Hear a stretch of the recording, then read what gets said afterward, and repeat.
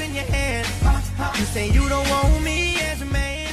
Hello everyone, welcome back to my channel. It's been a while since I did this kind of video, like try on haul video. The brand that we'll be trying is HALARA. I've seen them all over Instagram and I've been eyeing their leggings kasi sis, it looks so flat tummy in their leggings. They look so sexy and look so comfy too. So a good thing they contacted me and sent me some good stuff, and I'm here to show it to you, to share it with you, and let's open it and let's try it together. Okay, so without further ado, let's get right to the try on haul. So if you guys don't know, HALARA is a brand, clothing brand, and their products is focused on the comfortability of the person. Comfy lahat ng products nila, and kilala sila, they are known for their dresses with a short on it. So like, you know the struggle when you wear dresses and then you need to wear like cycling or like short shorts inside so that they won't see your panty or something. But this HALARA, they made a dress that is like, meron siyang built-in shorts. I'm gonna show you. Nakita ko to. Ay, sis, ang lambot. So I got this. I got 2 dresses and 2 leggings. Papakita ko sa inyo. Pareho lang yung style nila. Pareho tong style ng dress na kinuha ko. Magkaiba lang yung kulay. And pareho lang din yung leggings na kinuha ko. Magkaiba lang ang kulay. So ang first dress, it looks like this. Para siyang pang, yung quality niya, parang pwede siyang pang, kapag nagte-tennis ka ba? Tennis to, tsaka pang badminton. Parang perfect siya pag nagsusports ka. Kasi yung feeling niya parang dry fit. Or pero parang siyang comfy na dry fit. Yun yung feeling ng tela niya. And so stretchy as well. See? Parang siyang pang tennis court. Parang siyang pang tennis court. Hindi naman ako nagte-tennis. Pwede naman siguro to sa labas-labas sa mall-mall. Ano? I got this first dress in olive green or army green or whatever you wanna call it. Kakulay nga ng buhok ko. Green siya. Looks like this. And yung back niya, it looks like this. You know what? I'm gonna wear it and I'll show you. So, wait lang. Oh my goodness. This is flat-chested friendly. Inalis ko tong aking bra kasi meron na siyang built-in foam. Hindi mo siya built-in, pero may free foam siya sa loob. And, yeah, flat sila, pero ang gandang tignan. Ang gandang tignan. Parang aesthetically pleasing. Hindi niyo ako nakikita ng buo, ano. Okay lang yan. There. It looks like this. Ang ganda ng likod niya, sis. Oh, ay, naka-back knee. Pero okay lang yan. Mapakita ko lang sana sa inyo. Looks like this. Para talaga siyang pang tennis. Like that. And ito yung pinaka-twist nilang hinahabol ng mga persons. Ito. Built-in shorts. Nakadikit talaga siya. Sinuot ko talaga siya with the shorts. Hindi ko sinuot separate with the shorts. Do you get me, diba? So may built-in shorts siya, which is parang kahit magpag-ganong-ganong ka sa TikTok. Perfect. And ito yung pinaka-gusto ko. I mean, flat siya pero hindi siya parang nakaka-insecure. Parang hinahug niya yung body ko or something. Like, flat na petite, tapos medyo makulit. Ano pinagagawa ko? Namiss ko talaga kasi mag-try on haul. Pero yeah, this is the first one. I got the second one, the same style. Kasi iba-iba sila ng backless na style. Ito, dito nga pala siya inaano ha. Dito siya. Teka, layo-layo tayo yung mga back ni ko. Dito siya kinakalas like that.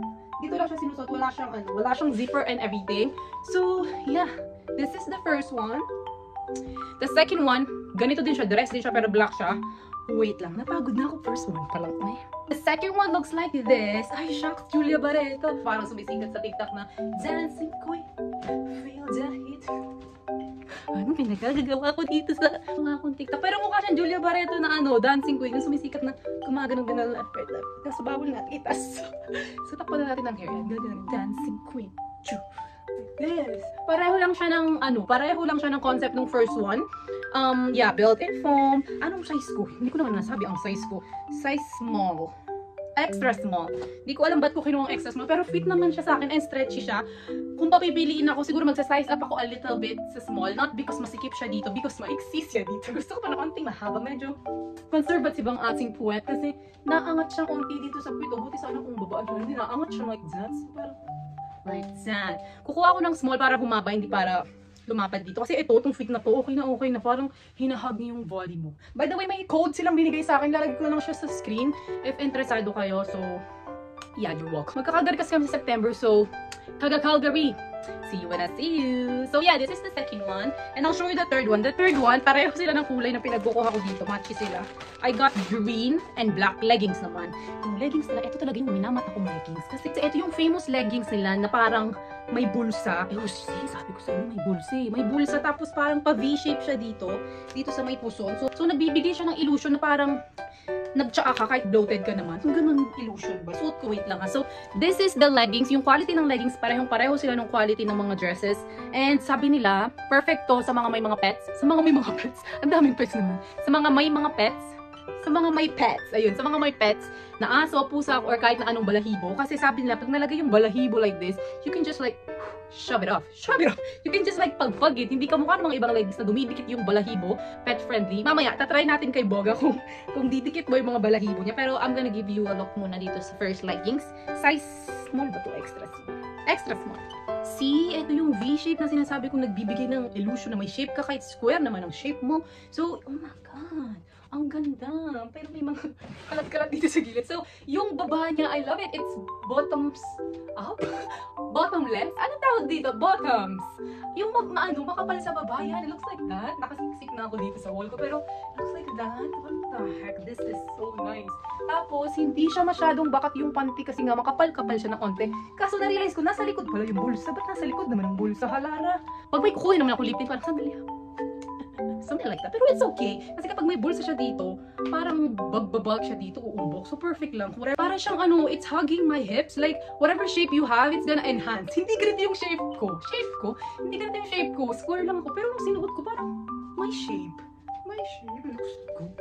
I'm gonna try the black one. I'm excited with the black one kasi pwede siyang i-partner kahit anong t-shirt. Oh my God, the black one fits so perfectly wide. Ang ganda. Bakit ang ganda? Ayan o, aesthetically pleasing talaga siya. Parang siya yung suot kong leggings kanina pero better version and better quality. Ang ganda dito. Oh, parang sinicinch niya yung waist ko kahit medyo may puson tayo. Ang ganda. What the heck? I love this Halara. If you guys are interested about this product that I showed you, meron tayong link down below or on the screen. Meron tayong discount code down below or on the screen. You can just check them out. Thank you, Halara, for sending me some products. I really love them. Walang tapon, sis. Perfect. Yung rate ko, overall, 10 out of 10. Walang tapon. Maniwala kayo sa akin. Walang tapon. That's it for my try-on haul video featuring Halara. Thank you all for watching. Please like, subscribe, comment down below. See you in my next video. Bye!